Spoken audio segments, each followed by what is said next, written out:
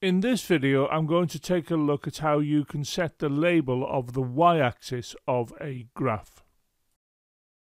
This is the computer program we looked at in the last video, and these lines are responsible for importing matplotlib and numpy. These two lines are responsible for setting up the content of the numpy arrays. Here, this is responsible for labeling the x-axis with the string x-axis, and this one is responsible for the title of the graph. Here, well, we have the program statement that will plot the graph, and we include this because we want the graph to show on the screen. And when this program executes, what we will see is the following. And you can clearly see that here we have graph of y equals 2x plus 1, which is the string shown here. A bit of it hidden now below the graph, and here you can see it says x-axis, which is the string taken from here.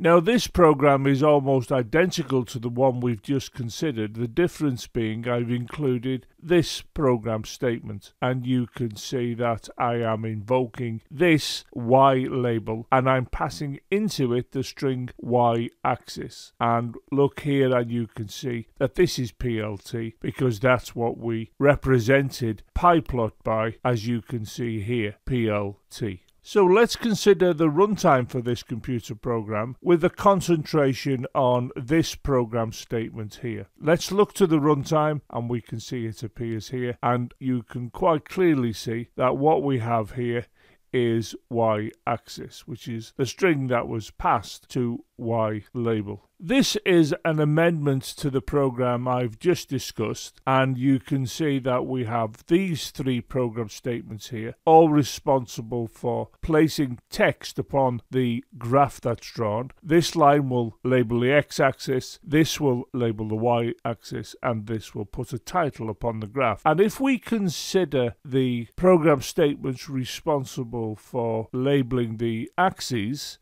we can see that we're talking about these strings here being placed on the graph appropriately.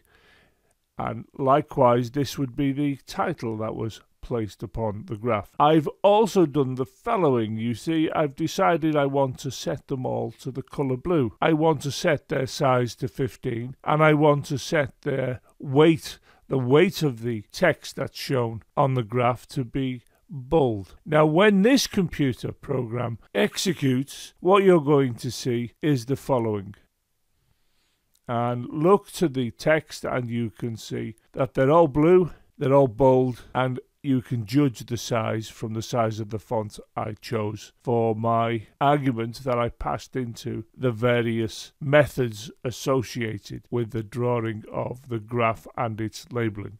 Let's take a quick look at the code again, and what you can see here is I have got the color being blue, the size being 15, and the weight being bold for the two program statements I'm referring to. Have a look here and you can see I've got exactly the same. Color blue, size 15, and weight is bold. Now, I've had to put these additional arguments on all three lines, as you can observe from the program. Now, there is a better way to do this, and I'll be looking at this in the next video. But what we can see here, we pass in the string and we pass in other arguments which set the style for the labels that appear on top of the graph, i.e. the x-axis label, the y-axis label, and also the title of the graph. And you can see that I've made them all the same style. I've made them all blue, all size 15, and the weight being bold.